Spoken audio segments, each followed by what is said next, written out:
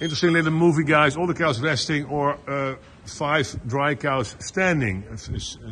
Well, 4 dry cows standing doing nothing, 1 is resting and 3 are eating.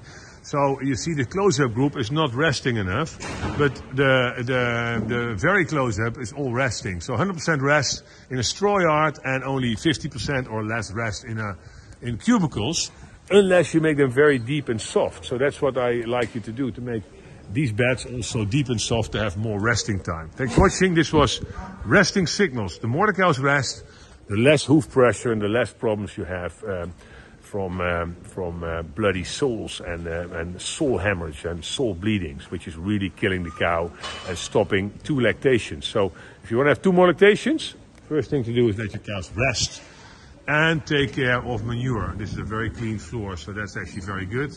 But the manure and the resting is making pressure lameness and infectious lameness. Thanks for watching. My name is Jude Driessen, Cowsignals Training Company. Hope to see you soon in my next training.